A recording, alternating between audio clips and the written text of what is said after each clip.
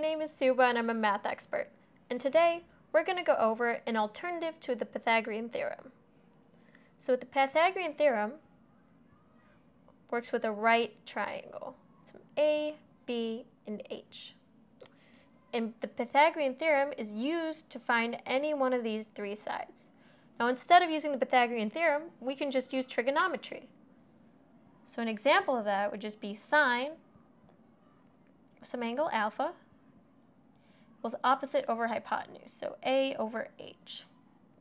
Any of the trig functions will work for this. So cosine alpha, B over H, adjacent over hypotenuse, this near side over the hypotenuse. Tangent is going to equal opposite over adjacent, so it's just going to be A over B.